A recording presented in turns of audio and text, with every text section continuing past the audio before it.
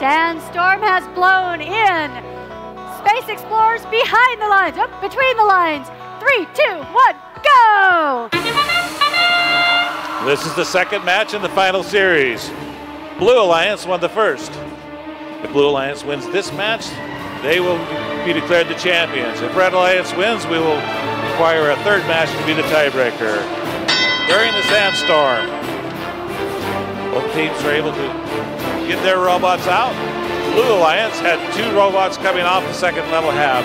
Red Alliance had 1. Blue Alliance immediately begins filling its cargo ship and has designated Palmer Ridge High School Robotics to harass Spartan Robotics, Team 971.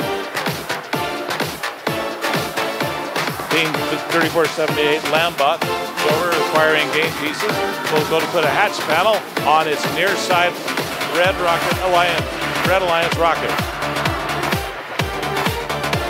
On the Blue Alliance side, Team 4738, the Patriots, is playing defense to prevent the Blue Alliance from being able to put cargo in its ship. Despite that, Blue is able to load another. Judgment Call is able to force the cargo to go into the front of its cargo ship. Spartan Robotics is working to place cargo in its cargo ship and is successfully able to do so, despite the pressure applied from Robotics. On the near side of the field, Lambot continues to load cargo in its ship.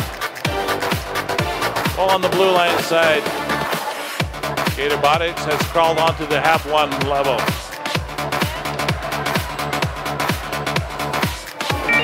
Team 971 is hurriedly trying to get more game pieces to apply them, but manages to drop them. There's pushing and shoving going on near the Red Alliance rocket on the near side. There's less than 20 seconds left in this match. Judgment Call is executing its patented HAP 3 climb as Spartan Robotics also does its HAP 3 climb. Both of the other Red Alliance robots appear to be on HAP 1 as both of the other Blue Alliance robots are on HAP 1.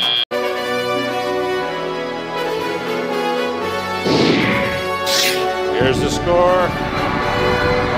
It is a Red Alliance victory. Each team now has 1 victory. 1 more match will be required.